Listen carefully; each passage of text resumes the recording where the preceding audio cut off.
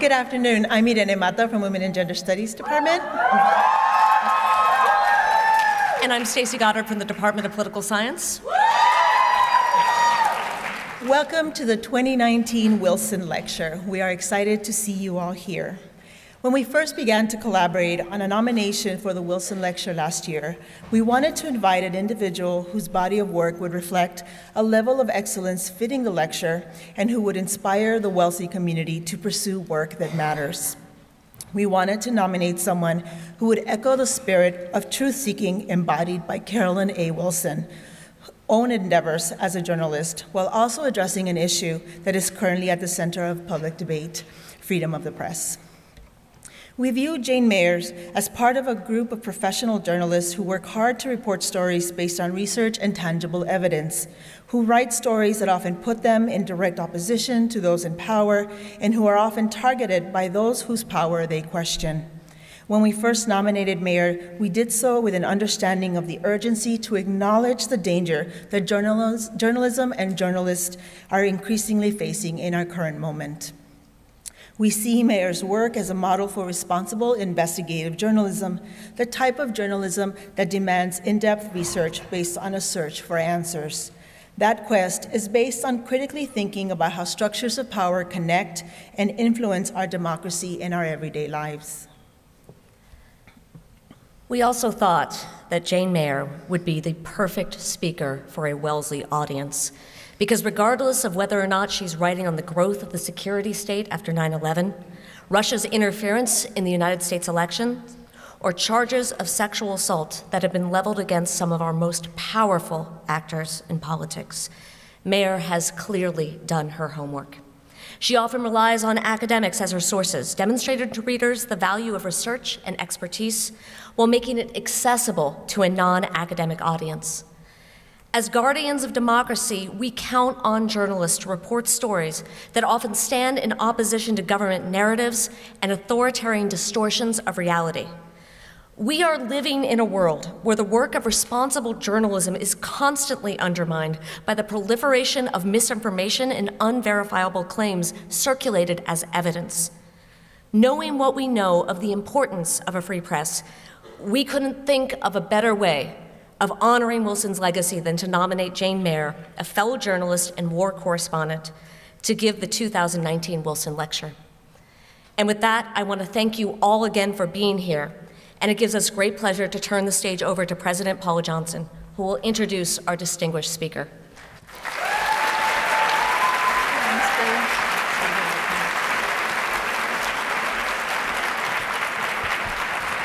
Thank you, Professor Goddard and Professor Mata, and welcome. Welcome students, faculty, staff, alumni, and guests. It is my great pleasure to welcome you to this year's Wilson Lecture. Today's speaker is Jane Mayer, one of our nation's most respected investigative journalists, and the title of her talk is Fake News and Alternative Facts: The War on Truth. The topic could not be more timely, and I can think of no one better equipped to address it than Jane Mayer, an award-winning journalist and best-selling author who is currently the New Yorker's chief Washington correspondent. In the course of her distinguished career, Jane Mayer has reported on a vast range of topics: campaign finance, American foreign policy, Supreme Court nomination battles, and the internal workings of the executive branch, just to name a few. But throughout, her work is a testament to a single, unflagging purpose: engaging in what she has called a vital dialogue with the American people, telling them truths they need to know for democracy to work. She has done that and more. Her meticulous reporting and in-depth stories have helped shape our national discourse, sometimes even within hours of a story being published. She has played a key role in exposing sexual misconduct claims against famous, powerful men, dating back to Anita Hill's claims against Clarence Thomas, and now fueling the Me Too movement in far-reaching ways. And just this month, in wake of her investigation into the relationship between our current White House and Fox News, we've seen the impact that her evidence-based approach can have on public policy and decision-making at the highest levels. Throughout more than 4 decades as a journalist, Jane Mayer has often had a front-row seat to history. As a Wall Street Journal reporter, she covered the fall of the Berlin Wall and the bombing of the U.S. Marine barracks in Beirut, just to name 2 examples. She has also made history herself as the Wall Street Journal's first woman White House correspondent and later its first senior writer and front page editor.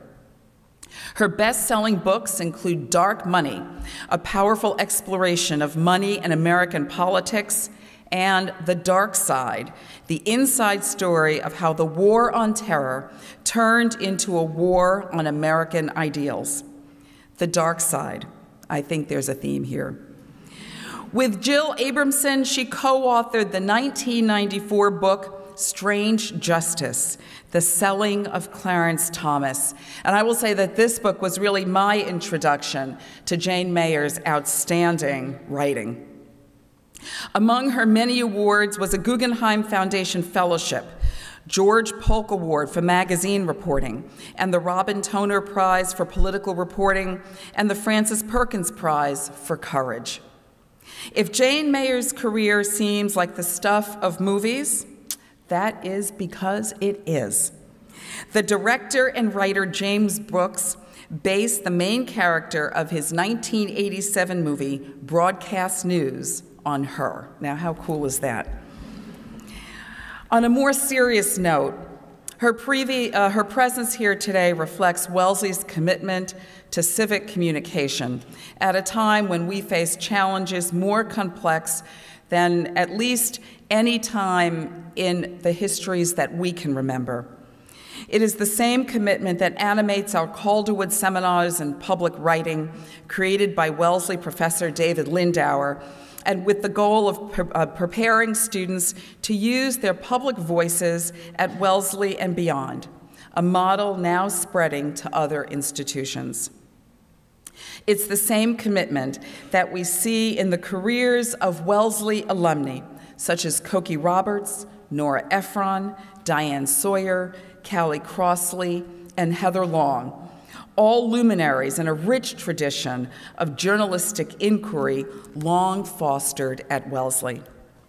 Fittingly, the Wilson Lecture is named for one of those luminaries. Her name is Carolyn A. Wilson, a member of the Wellesley class of 1910.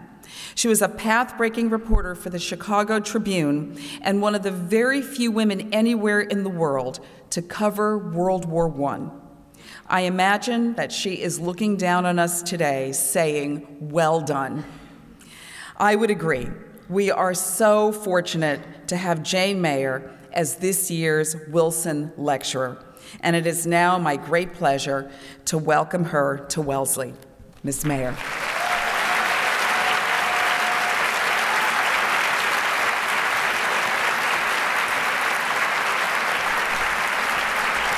Wow.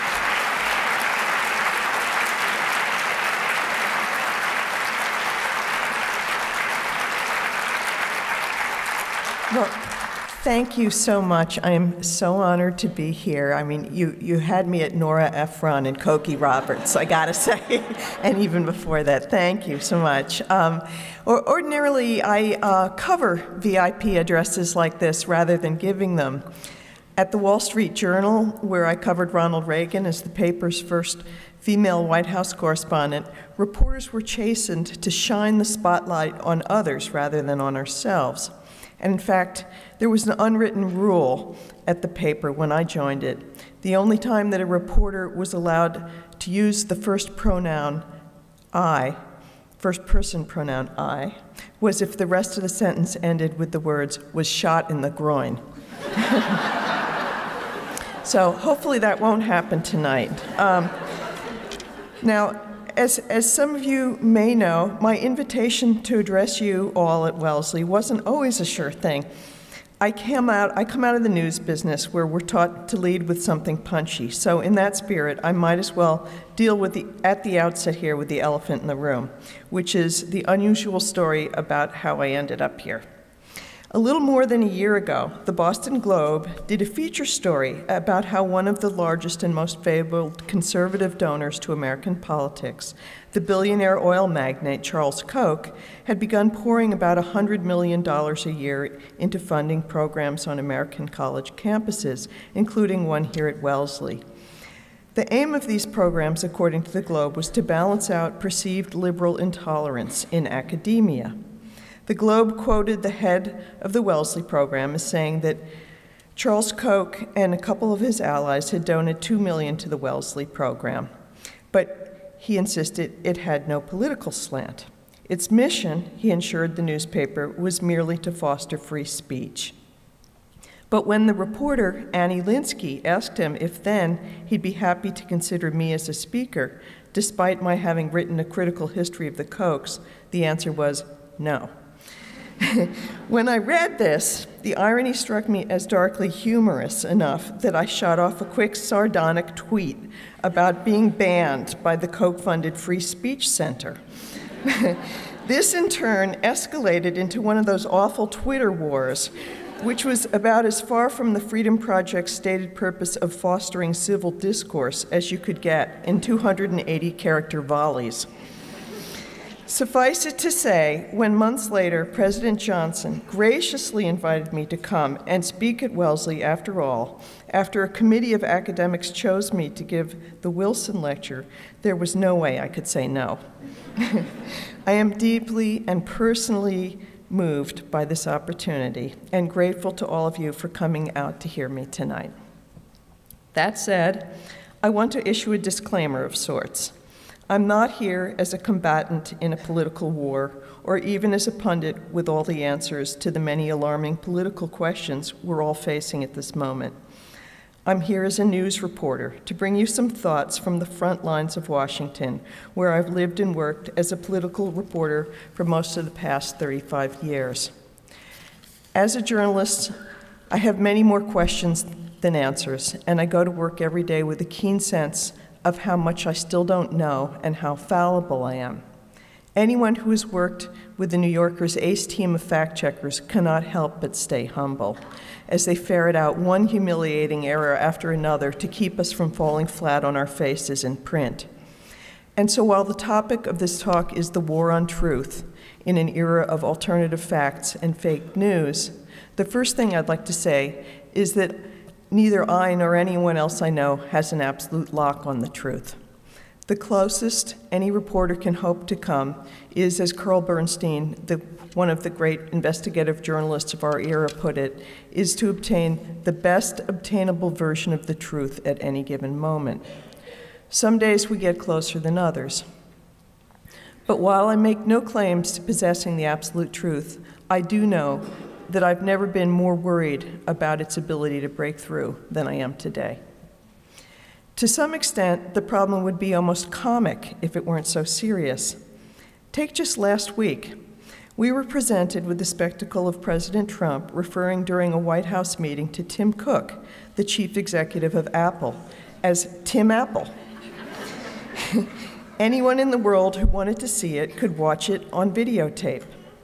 It wasn't a big deal in itself. Anyone could make a slip like that. But contrary to the unmistakable documentary evidence, President Trump continued to insist afterwards that he had actually addressed the executive by both his first and last name, confronting the American public with the dilemma that Groucho Marx once famously posed. Who are you going to believe, me or your eyes? Now, lying in high office, of course, didn't begin with President Trump. But as Jonathan Rauch, a fellow at the Brookings Institution, has observed, President Trump lies, quote, not only prolifically and shamelessly, but in a different way from previous presidents and national politicians. They may spin the truth, or bend it, or break it, but they pay homage to it and regard it as a boundary. In contrast, President Trump lies strategically. His message, it seems, is that he's more powerful than the facts. Reality, as Rauch writes, is whatever he can get away with. In denying evidence-based reality, Trump is not just contradicting whatever particular fact is at hand, he's also undermining the time-honored methodology of scholarship that we've inherited from the Enlightenment, in which, rather than relying on wizards or kings or other self-appointed savants, we search for the truth with open minds by testing hypotheses, gathering evidence, grappling honestly with contradictions, and acknowledging gaps. This has basically been the evidence-based process I've tried to employ in pursuit of the truth as a journalist, and that I imagine many of you in the humanities and sciences employ in your work and studies every day. It's because we in the press value this approach so deeply that we rise to take the bait from Trump so often. His casual disregard for what's true is an epistemic attack on our shared system of knowledge, which is the basic building block of our democracy. Now, I learned about Trump's casual disregard for the truth firsthand, even before he was elected. During the 2016 campaign, I wrote a piece about Tony Schwartz, the ghostwriter of The Art of the Deal, the best-selling book that launched Trump's national reputation as a business mogul. When I interviewed Schwartz, he hadn't spoken to anyone about Trump for nearly 3 decades, but as he watched Trump run, he had become increasingly alarmed and very much wanted to warn the country about who Trump really was. Schwartz told me that Trump, as I put it too, lied strategically. As Schwartz said, he had, quote, a complete lack of conscience. Since most people are constrained by truth, he said, it gave him a strange advantage. Trump had explained to Schwartz that he told people what they wanted to hear, whether it was true or not. Schwartz actually invented a phrase in the book which Trump loved to explain these chronic falsehoods. Schwartz called these statements truthful hyperbole and claimed in the book that they were what he called an innocent form of exaggeration. But in retrospect, Schwartz admitted he'd come to believe that it wasn't so innocent at all. Truthful hyperbole, he told me, was just another word for a lie, but told in the spirit of, who cares? Now, while reporting that story, I experienced this firsthand. Despite his ostensible distaste for the media, Trump was far more accessible than most modern presidential candidates. It was almost impossible to get an interview in 2016 with Hillary Clinton. But when I wanted to interview Trump for that story, I just sent a couple of email requests, and before long, my phone was ringing, and Trump was on the line. I love The New Yorker, he confided, in a kind of husky purr. Great magazine. He also said he loved Tony Schwartz, the ghostwriter of his book, until I told him that I didn't think Schwartz, who had just described Trump to me as a sociopath, would be voting for him. Is that right, Trump said, the tenor of his voice changing. That is so disloyal. He probably thinks it's going to be good for him, but he is going to find out it is not going to be good for him. A few minutes later, my phone rang again, and this time it was Tony Schwartz. Jane, he said, did you tell Donald Trump I wasn't going to vote for him? Yes, I admitted it's true, right? Trump, it turned out, had immediately called Schwartz after getting off the line with me, even though they hadn't spoken for nearly 30 years. Trump reamed Schwartz out, telling him that a reporter from The New Yorker told him that Schwartz wasn't going to be voting for him, and added, in vintage Trump style, and by the way, The New Yorker is a failing magazine that nobody reads. So much for truthful hyperbole. Now, Trump's disregard for the truth, of course, was visible from his first day in the White House. Shortly after taking the oath of office, the newly sworn-in president commanded his press secretary at the time, Sean Spicer, to tell a demonstrable lie, claiming that Trump's inaugural crowd was larger than that of his predecessor. It was at that point that Kellyanne Conway, the counselor to the president, explained that despite photographic proof to the contrary, the Trump administration had alternative facts. Although this dispute at hand was small and petty, the skirmish represented a much bigger and more prophetic clash. As Chuck Todd, the NBC News anchor interviewing Conway at that time, retorted, alternative facts are not facts, they are falsehoods. The fib about the size of the inaugural crowd was only the start. There have been many more and much worse ones from the current administration. The New York Times has kept a running tally that lengthens almost daily, and fact-checking has become a cottage industry, one of the few growth areas, perhaps, in the journalism field. According to the Washington Post, President Trump made over 100 false or misleading claims in his recent 2-hour-plus speech to the Conservative Political Action Committee alone. And he has made over 9,178 such false claims since taking office. As political reporters, we're used to a lot of baloney from those in office, but this is the first time, as Roush puts it, that the White House has virtually become a baloney factory. Cumulatively, the level of disinformation emanating from the highest rungs of our political hierarchy is waging war on the country's ability to distinguish fact from fiction. As Michael Hayden, the former CIA director, told the Washington Post, we have in the past argued over the values to be applied to objective reality, or occasionally over what constituted objective reality, but never the existence or the relevance of objective reality itself. These are truly uncharted waters in this country. The impact, as many experts in totalitarianism have written, is a confused, cynical, and potentially malleable public. Hannah Arendt famously observed in her 1951 book, The Origins of Totalitarianism, that, quote, the ideal subject for totalitarian rule is not the convinced Nazi or the convinced communist, but people for whom the distinction between fact and fiction and true and false no longer exists. When those lines are blurred, citizens, as she wrote, begin to think anything is possible and nothing is true, which effectively undermines the opposition and diminishes any check on those in power. This is not just a Trump problem. Similar attacks have been launched on the truth and those who tell it by regimes all around the world.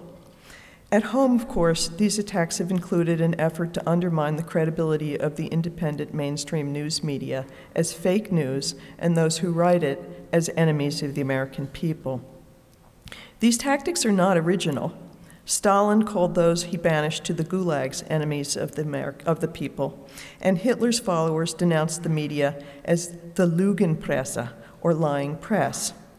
Trump has used his bully pulpit to stigmatize individual reporters, stripping CNN's Jim Acosta of his White House press pass after falsely accusing him of physically assaulting a White House intern as she tried to grab the microphone from him during a press conference, and nastily demeaning 3 other reporters, all of who, not so coincidentally, happen to be women of color, simply for doing their jobs.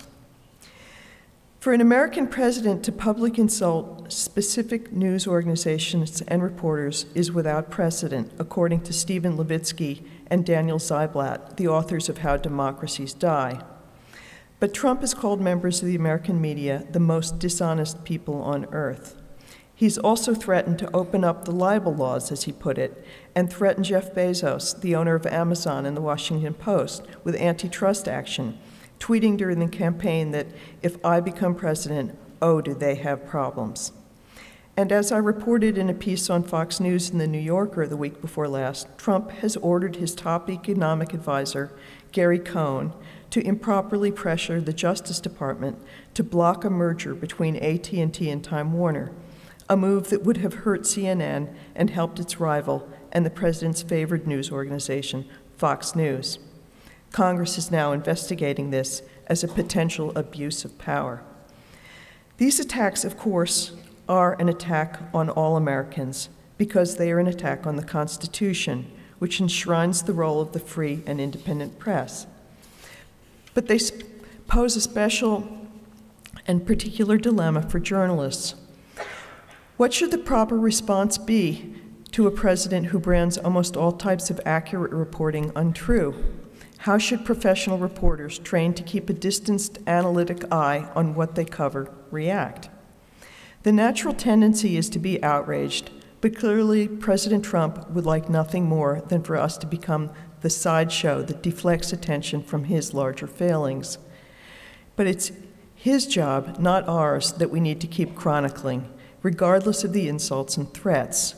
So hard though it is not to take the bait, I think we have to keep cool, have each other's backs, and remember it's not about us, it's about the country. And the best way we journalists can serve it is by doubling down on getting the story. The president's targets, though, range far beyond mere journalists. All manner of independent, fact-based research has come under attack, ranging from the economic analyses by the nonpartisan Congressional Budget Office and the assessments by the country's own intelligence agencies, to the research done by the National Oceanic and Atmospheric Administration. Among the most worrisome of these attacks, actually, have been those on the scientific community in general and on the science of climate change in particular, which President Trump memorably denounced during the 2016 campaign as a hoax perpetrated by the Chinese. Falsehoods uttered by politicians, of course, are nothing new. What is new, however, is the amplification of these lies by new forms of social media. Overtly partisan, frequently false, and often viciously personal attacks are now spread virally and unfiltered by countless waves of trolls, bots, phony think tank bloggers, junk scientists, and even for-hire opposition researchers. It's apparently apocryphal, maybe an early form of fake news, that Mark Twain ever said that a lie goes halfway around the world before the truth pulls its boots on. But whatever the derivation, today a lie can spread not just halfway around the world, but entirely around the globe in minutes, and often the truth stands almost no chance of completely catching up. As a result, large swaths of the population are being purposely and constantly misled. Social media, especially Facebook, can circulate false information to 2 billion people each day. We now know that virally spread fake news helped defeat Hillary Clinton in our last presidential election, and an unprecedented infection of our democracy. And any crackpot organization or bigoted hater, as in the case of the New Zealand mosque killer, can now use the same tools to distribute fake information to so-called like-minded people. The careful research of scholars and scrupulous investigative work of journalists can be overpowered by a handful of keyboard clicks. A technology that holds the great promise of connecting people also has great destructive power to misinform and divide them. Humanity has never before had an instant information distribution technology of such force. It's been compared to the seismic impact of Gutenberg. Our political system is reeling from the blow. Charlie Sykes, the former right-wing radio talk show host, has described the fallout well. The cumulative effect of the attacks on fact-based media, he has said, has been to delegitimize those outlets and essentially destroy much of the country's immunity to false information. He added, all administrations lie, but what we are seeing is an attack on credibility itself. So how did we get here? There are many explanations, but one connects back to my favorite people, the Koch brothers. I would argue that they helped set the table for the current mess by using their fortunes, starting 40 years ago, to subsidize an ideological assembly line aimed at creating alternative facts, most notably in recent years on the subject of global warming. They've been called the kingpins of climate denial. It's worth knowing maybe a little bit about the Kochs to understand how they and their movement achieved such influence. These days, Charles and David Koch are often ranked as the 6th and 7th richest people in America, with a joint fortune estimated at upwards of $107 billion, and cited as among the country's greatest success stories. Their father, Fred Koch, who grew up in a small town in Texas, developed a new process for refining oil. But he believed that the major oil companies, who had a monopoly over the refining business, used their power to block his invention from succeeding. And so when he was unable to sell it in America, he shopped it elsewhere in the world. Interestingly, the first place Fred Koch ended up succeeding after looking for foreign markets was in the communist Soviet Union. He built refineries for Joseph Stalin, and after the Russians figured out how to copy his blueprints, he then sought new markets, which is how he ended up building a refinery for Adolf Hitler. The German refinery, which was completed in 1935 after Hitler personally greenlighted it, was uniquely capable of producing the high-octane fuel needed by the Nazi air fleet, and so became hugely important to Hitler's war machine, according to historians I interviewed. This is not to say that Fred Koch was a Nazi. He was just a hard-driving businessman in search of his fortune where he could make it. But according to several who knew him, Fred felt deeply guilty about his work for Stalin in particular, and became one of the founding members of the virulently anti-communist right-wing John Birch Society, passing on an almost phobic hatred of centralized government to his sons. The family's beliefs were so far out on the fringe, even William F. Buckley, the conservative icon, called their strain of anti-government politics anarcho-totalitarianism. Charles Koch and his brother David shared their father's political views. At first, they tried to gain power the usual way, by running for office, but their ideas were so far out on the right fringe that they soon gave up. In 1980, Charles Koch got David to run for the vice presidency of the United States on the Libertarian Party ticket. The aim was to run against Ronald Reagan from the right, because the Kochs thought that Reagan was too liberal. When the election was over, David had spent nearly $2 million of his own money on his candidacy and failed miserably. The Libertarians got less than 1% of the vote that year. It's not surprising that they lost when you look at the party platform. They were running on the promise to practically abolish the federal government. The Kochs, who were fans of the Austrian economic school of Ludwig von Mises and Friedrich Hayek, believed that the only legitimate role for the federal government was to safeguard private property. All other government expenditures from their viewpoint were akin to socialism, or the creeping communism that their father taught them to revile. The government, as one of Charles's mentors, Robert Lefevre, put it, was a disease masquerading as its own cure. The 1980 Libertarian Party platform therefore called for the abolition of virtually every modern social program, including Social Security, Medicaid, Medicare, as well as getting rid of the FBI, the CIA, the EPA, and the SEC. They also wanted to eradicate the government-run public school system and abolish all federal income and corporate taxes, which they portrayed as a form of theft. 40 years ago, it's safe to say that this view was not widely shared. There was a pretty solid bipartisan consensus in post-World War II America that a powerful and activist government was a force for good. So what happened? One part of the answer is that when the Koch's ideas proved too unpopular to win at the ballot box back in 1980, they were faced with a political conundrum. How could they advance their agenda in a democracy when their views were opposed by the majority of Americans? Instead of giving up, they devised a different route to power. Charles Koch, according to Doherty, that is Brian Doherty, who chronicled their movement, decided that the politicians were just actors reading from scripts. Instead of running for office at this point, the Kochs decided it would be smarter to actually supply the themes and words for the scripts. And so starting at least as early as 1980, they began strategically funding efforts at almost every level to transform America along the lines of their own free market, anti-tax, and small government ideology, not from center stage as public candidates, but from the wings as big and often secret donors. Both Charles and David Koch are bright and well-educated. They both had undergraduate and graduate engineering degrees from MIT, and in many ways, they approached the takeover of American politics as an engineering challenge. Much of what they funded was the ideological equivalent of a factory.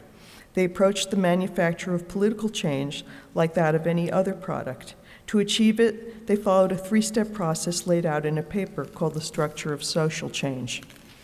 Key to the effort was challenging and replacing the existing liberal establishment by producing alternative facts in the universities, the news media, and the religious pulpits, the courts, and the sciences. Most of this was achieved through the creation of an array of interconnecting nonprofit groups, many of which were built with tax-deductible donations. Through this machinery, they created and disseminated a number of alternative facts that served their ideology and their interests, such as supply-side economics and skepticism about the reality and the advisability of addressing climate change. Kurt Davies, the former research director for the liberal environmental group Greenpeace, spent months trying to trace the funds flowing into a web of nonprofit corporations and talking heads, all denying the reality of global warming, as if working from the same script. What he discovered was that from 2005 until 2008, a single source, the Kochs, poured $25 million into dozens of different groups fighting climate reform. The sum was staggering. The two brothers had outspent the world's largest oil company, ExxonMobil, by a factor of 3. Another researcher, Robert Bruhl, a Drexel University professor, found in the first peer-reviewed study of the subject that between 2003 and 2010, over $500 million was spent, as he put it, on a massive campaign to manipulate and mislead the public about the threat posed by climate change. The only explanation that the environmentalist Robert Mann could provide me when I asked why the U.S., unlike every other country in the world, was retreating from action on climate change were the hundreds of millions of dollars spent on disinformation by fossil fuel interests, including the Kochs in this country. The Kochs' political efforts have gone through many stages, and as has been widely chronicled, they did not support President Trump's candidacy in 2016. In fact, Charles Koch described the choice between Trump and Clinton as like the choice between cancer and a heart attack. But while the Kochs might have disavowed Trump, in several respects he was their natural heir. For 40 years, they propagated the message through countless think tanks and academic programs that outsiders and businessmen are better suited to govern than those with experience and expertise. They also subsidized groups that attacked the credibility of the mainstream media and that of neutral fact-based scientists. Whether they meant to or not, they set the table for the takeover of the world's most powerful country by a man who made his inexperience and antipathy towards government and fact-based expertise a selling point. How this showdown between fact and fiction will turn out is impossible to predict. But there is, despite all of this, some good news. America's free press, in my view, has never performed more admirably. Our civil society, meanwhile, has held strong. Members of the news media may be taunted, but we have not been arrested or silenced. And in fact, several major news organizations, including The New Yorker and The New York Times, are doing better financially than they had in years. Despite the challenging climate created by President Trump's disdain, journalists have rarely worked harder or done better or more vital work. And in the end of the day, I'm betting on democracy and the facts that sustain it, not the alternative ones, but the real ones, and that they will win.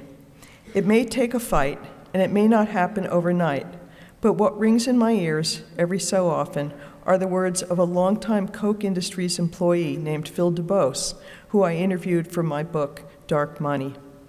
At the risk of personal ruin, even though he was just a middle-class guy from Louisiana living in a small house with a couple of hound dogs, he testified as a witness in a trial against the company's atrocious record of pollution and fraud. To the surprise of many, despite marshaling all the resources of their multi-billion-dollar fortunes, the Koch brothers were found guilty and forced to pay a record-breaking fine. We won, Phil DuBose told me, because they didn't have a weapon as big as the one we used. What was that? I asked him. He answered in 2 simple words: the truth. So, thank you.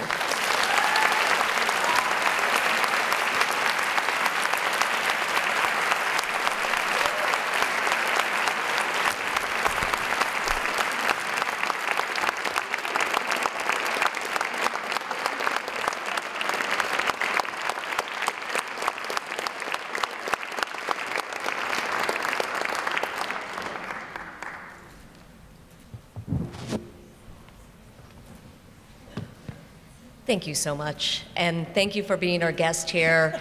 And we are just going to start off with a few questions. So I actually want to start with something that you said in the talk, and you called the use of fake news an epistemic attack on the truth, and the truth being the basis of our democracy, that if we don't have the shared store of knowledge, we can't begin to engage in that type of reasoned debate that we need. And on the one hand, I'm really optimistic about the idea that you are wielding the truth as this powerful weapon. On the other hand, we also know that a lot of people simply listen to the truth that they want to hear, and that the media has become so segmented that people can basically just hear what already reflects their belief. So what do you do as a reporter in order to reach across those divides? What types of tricks do you do in constructing your stories to make them resonate beyond the people who would already listen to you? Well, thank you. I mean, it's certainly an issue I worry about a lot, just sort of preaching to the choir. And so I'm very mindful when I'm working of trying to interview people that are not necessarily seeing the world the same way I do, and getting their voices in the story. So, for instance, the story I just did on Fox News opens with quotes from a number of conservatives. And I think that they carry a special amount of credibility in that they came out and criticized Fox, saying it's no longer just conservative, it's not just partisan, it's propaganda. And so when you hear that from Bill Kristol or Jennifer Rubin, who are conservatives themselves, it carries weight. So I make a big effort to also talk to all sides in stories, so that you don't just reflect one point of view, but that story also has a number of people in it who defend various things about Fox News. You need to try to listen to the other side, and if it is another side, if it's a side you don't think is true, and take it seriously enough that you engage with it. And so I try to do that. So in Strange Justice, you and Jill Abramson wrote, and I'm quoting you here, "The falsehoods and distortions involved in the selling of Clarence Thomas to the American people neither started nor ended with the treatment of Anita Hill's accusations. From the beginning, the placement of Thomas on the High Court was seen as a political end, justifying almost any means." So in your reporting of Kavanaugh, we hear echoes, right, of your reporting of Anita Hill 25 years ago. Is this a case of deja vu? Has anything really changed? And how do we grapple with the possibility that reporting facts and informing the public might not lead to visible change? Well, I think one thing that hasn't changed is there still is, a great part of the political world that thinks the ends justify any means, including paying no attention to the truth. I mean, they just ramrodded that nomination through, just as they had done with Clarence Thomas, because the supporters of those justices felt it was worth it. And so the truth really didn't speak very loudly in those particular cases. I think it was depressing to me, having covered both these things, to see how little the women were listened to. But at the same time, I do see some progress. It's slow, but I do see some progress in that when Anita Hill testified against Clarence Thomas, she was pretty much alone. And there were a couple other women who wanted to testify, and they weren't even called. But in the case of the Kavanaugh nomination, a couple women reached out to me after Christine Blasey Ford testified, saying they weren't going to just let her hang out there by herself. And few people knew important things. They came forward. They wanted to support her. They wanted to add their voices. They're not running from it. They're trying to provide support. So I think that is I think that's slightly better. I mean, I was hoping for more at this amount of time passed, but I think it is better. And then, of course, there was quite a backlash against it. Both, in the halls of Congress, and both of those nominations were followed by waves of women flooding into office. So it takes time. So do you think then that is a sign of the rise of checks on this type of abuse of power? right? Because a lot of what the story you've told thus far has been the failure of those checks on power, right? So the failure of the FBI to follow up on investigations during the Kavanaugh hearings, the failure of Congress to actually investigate and question properly. And so now you're kind of suggesting that maybe those are coming back. I think there's, you know, it certainly wasn't enough then, but I think maybe next time and next time we'll have to see. I mean, there's a war going on in the country. It's incredibly divided, obviously, right now. And in this particular case, the majority wanted to push Kavanaugh's confirmation through no matter what. There was, you could feel it in writing about it, there was just almost nothing that was going to stop it. Right. You know, maybe I was naive. I have to think, you know, at the moment when you know, when Ronan Farrow and I were working together at the New Yorker on the story of Deborah Ramirez, who was a Yale classmate of Kavanaugh's, who accused him of you know, having behaved horribly to her when they were classmates. And I thought when I heard her story that that might be the thing, that sort of the straw that broke the camel's back, and it wasn't. And so in ordinary times, it would have been very important, I think, and made a difference. But the amount of power there was behind him, of the people who wanted to take the majority on the court, there was just no way that those Republican senators were going to turn on him. It was just, it was a freight train. So. Is there a way, do you think, to strengthen those checks? So obviously, a large part of your talk focused on the role of the Kochs and dark money in actually dismantling those checks. So you put enough money into the press, you get your own press, right? You put enough money into the science of climate change, you get that. You put enough money into academic institutions, maybe you can buy those too. Is there a way, maybe by removing dark money, to kind of strengthen those checks, or does there need to be something deeper, more institutional at this point? Well, I mean, I personally think, having covered politics all these years, that dealing with the money situation is fundamental. You know, I didn't think that when I first came to Washington. I didn't understand it that well. Money is, I mean, you know, the cliche is it's the mother's milk of politics.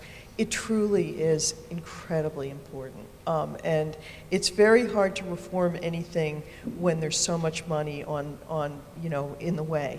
And so, and that includes the courts. I mean, the Democrats have been much slower to understand what's going on and how politically important the courts are.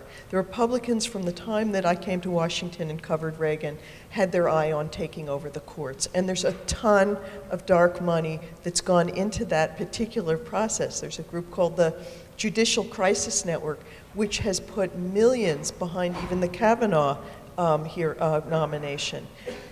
It would be nice to know whose money it is, because we know there's at least one funder there who's put millions of his or her own money into it, and we don't know who that person is. And shouldn't the American public know who it is that invested millions of dollars in getting a particular Supreme Court justice confirmed? I mean, so it would be nice to know, but it's dark money, and you can't. There are a number of reporters on it trying to figure it out. Nobody can figure it out.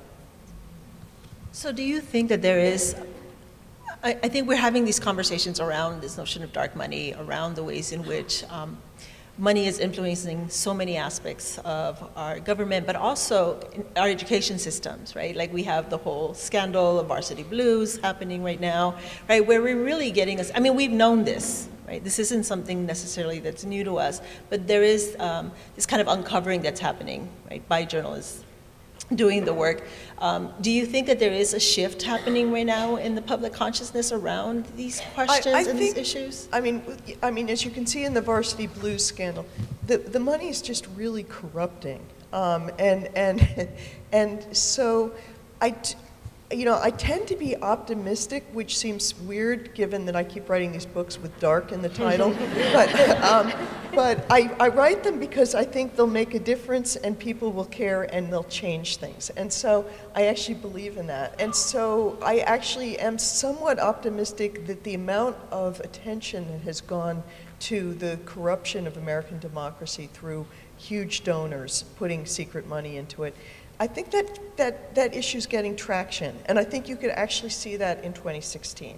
Oddly enough, you could see it with Bernie Sanders talking about, how he didn't want to have millionaires and billionaires, and you can see it, believe it or not, with Trump, because unlike the other candidates that were on the Republican, vying for the Republican nomination, he made a big point of saying, I'm not taking the Koch's money, I'm a billionaire in my own right, I'm not going to be owned by anyone. I'm going to, be honest, he said. I think anyone who knew his record had a right to be skeptical. But the point is that he made it into, he was smart. He seized it as an issue, as did Bernie Sanders. And you now see it, I think, at least on the Democratic side, you see it in the people who are beginning to line up for 2020. Trump, in contrast, has actually already started raising huge amounts of money. He's no longer the outsider. And so, that's a story worth watching. So we have a lot of students in the audience, and with that in mind, I think we'd like to end by asking you a couple of questions about your own trajectory, right? Because obviously, I think what brings a lot of people here is the idea that they can help speak the truth and change these systems through perhaps the path of journalism. Now, obviously, you didn't start out at the Wall Street Journal. You started out at local newspapers in Vermont. What types what was your path like, and how would you tell students who are interested in trying to get into what you're doing now to start out? Well, I certainly had no idea I was going to end up here getting this august lecture. I really sort of just followed what was interesting to me. I studied history at Yale, and I had a summer job where I heard the Watergate hearings on in the radio all summer long, and thought, wow, it would be unbelievable to be like Woodward and Bernstein. But it certainly didn't seem in the slightest bit obtainable. I've got a couple cousins here who grew up with me tonight, and they would be the first to tell you that it was surprising that I ended up here. I mostly just followed what I thought was really interesting, and kept going at it. I took some risks going to Beirut. I remember when the Wall Street Journal, it was kind of a crazy way I got to Beirut, which was my beat was covering television. And so it took a little ingenuity, but I convinced them that I needed to chronicle and profile the best war zone cameraman in the world, who happened to be in Beirut. And so, though I was based in New York, they let me go there to do that story. And lo and behold, the Marine barracks blew up practically in front of me. But before going there, I just remember getting on the phone with my parents and explaining, I'm going to Beirut. And I just remember it was the period when they still had, landlines, and they were each on one extension, and they were so mad. My mother said, well, why don't you just go and join the Marines then? And, they thought it was dangerous. So it was taking opportunities and taking risks and just going where the story was that kind of, it was just been fantastically interesting. I can't believe some of the things I've been able to cover. So. For so many of our students who are very much invested in social justice and working towards change, what would you tell them about failure and also about the toll that this type of work takes on you as an individual? Well, failure is definitely, an ingredient that you will be familiar with, no matter what you do. And I guess the best thing you can do is try to fail in a place where it doesn't matter as much. I started in a small place where I started making mistakes where people didn't notice that much. But the thing is it's been said millions of times, it's much more important to be able to rebound than anything else, because it's going to happen to you, it's going to happen to everybody. We're all fallible.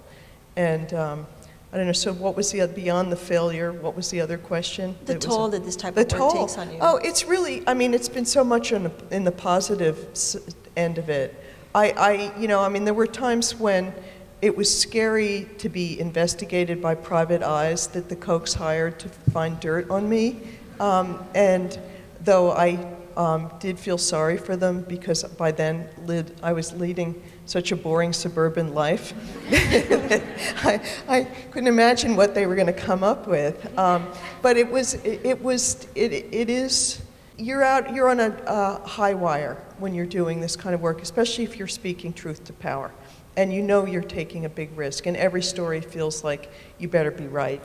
And if not, you feel like you can fall through the cracks very far. So I'd say be careful. Thank you once again for joining us for the Wilson Lecture. This was just absolutely tremendous and such an honor to have you here. We do have one more thing. We wanted to recognize you coming here with this plaque. Beautiful, and I have to say, I think that Wilson herself sounds like an incredible graduate of the incredible school. So I'm so glad to have any association with it. Thank you. Well, we are honored, and I want to thank all of you once again.